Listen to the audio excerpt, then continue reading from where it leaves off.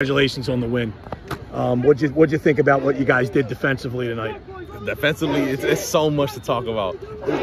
What we bought, pretty much what Riggs told us at the beginning of the week was buy into the system. And us seniors, we bought into the system all these years, and it's all paying off. The weight room, the summer workouts, the conditioning, the work we put on off and on the field, it's nonstop. And it shows on the defensive field. It shows.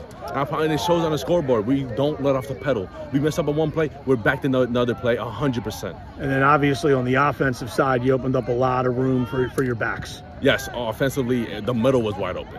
I tell you now, I went up to Coach Sam and Coach Riggs, like, can we keep going up the middle? Me, Cruz, Reese, Moo, and Zach Steelman, Sean Brandon, Danny Brady, we were just eating up front. And it was a dogfight all game. I'll give it to them. They had a pretty good line. But at the same time, we outmatched them. We were stronger, faster, and we took every step personally.